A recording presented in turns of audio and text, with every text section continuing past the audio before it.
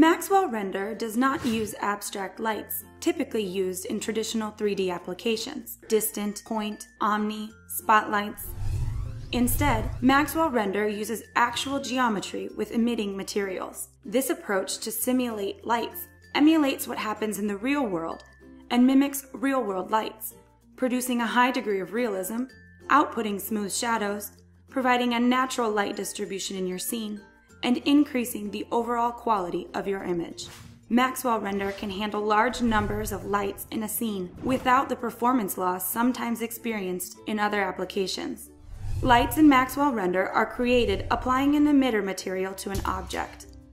You can adjust the color and intensity of the emitter using everyday terms like watts or efficacy, or you can look into more advanced definitions using lumens, lux, Kelvin degrees, and RGB. If you are new to Maxwell Render, it is best to start by selecting an emitter from the presets dropdown.